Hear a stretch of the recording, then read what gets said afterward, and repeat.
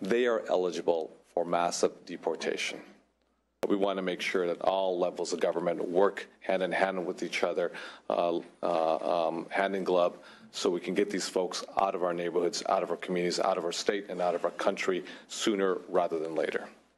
I can tell you half of my family would be eligible for deportation under the executive order, because if they got a false social security card, if they got a false identification, if they got a false driver's license prior to us passing AB 60, if they got a false green card, and anyone who has family members, who are undocumented knows that almost entirely everybody has secured some sort of false identification. That's what you need to survive, to work. So the reality is this has been politicized. This has been polarized to a degree unlike anything we've ever seen before.